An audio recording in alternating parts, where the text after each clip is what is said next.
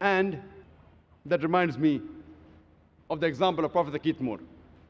There were a group of Arabs who followed the advice given in the Quran in Surah Nahl chapter 16 verse 43 and Surah Anbiya chapter number 21 verse number 7, which says, "Fas'alu ahla zikri in kuntum la ta'lamun." If you don't know, ask the person who possesses the knowledge. So these group of Arabs, they collected all the material in the Quran and the Hadith which speaks about embryology, and they presented it to Professor Dr. Keith Moore, who at that time, in the early 80s, 1980s, he was one of the persons who was the authority in the field of embryology. And he was the head of the Department of Anatomy in the University of Toronto. So they presented the translation of the various verses of the Quran to Professor Keith Moore, and they asked him that what are your comments?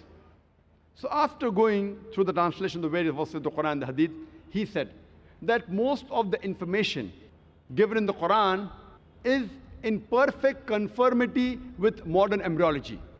But there are a few verses which I cannot say that they are correct. Neither can I say they are wrong because I myself do not know about it. And two such verses were the first two verses of the Quran to be revealed from Surah Iqra, Surah Alaq, chapter number 96, verse number 1 and 2, which says, "Iqra bismi rabbikal ladzi khalaq, khalaqal insana min alaq." Read, recite, and proclaim in the name of thy Lord who created the human beings from something which clings, a leech-like substance. The Arabic word alaq means something which clings. It even means a congealed clot of blood. It also means a leech-like substance. So Professor Keith Moore said, I do not know whether the embryo in the initial stages looks like a leech or not. So he went in his laboratory, and under a very powerful microscope, he observed the early stages of the embryo and compared it with a photograph of a leech. And he was astonished at the striking resemblance.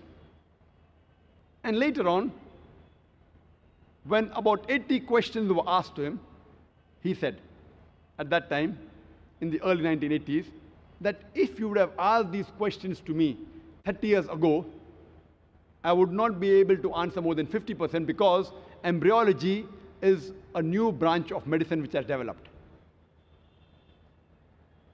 And he is the author of a very famous book, The Developing Human.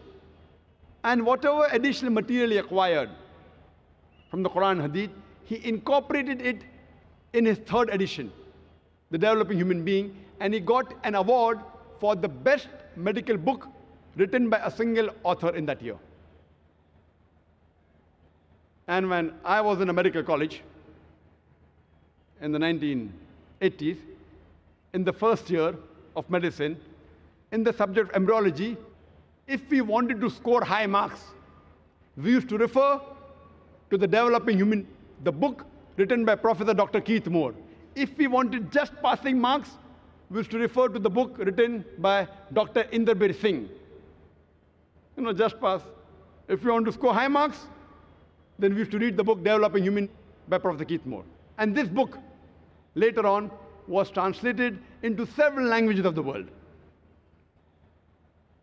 And Professor Keith Moore said, I have got no objection in agreeing that this Quran, it has to be the word of the Creator Almighty God. And Prophet Muhammad, peace be upon him, he has to be the messenger of this God Almighty.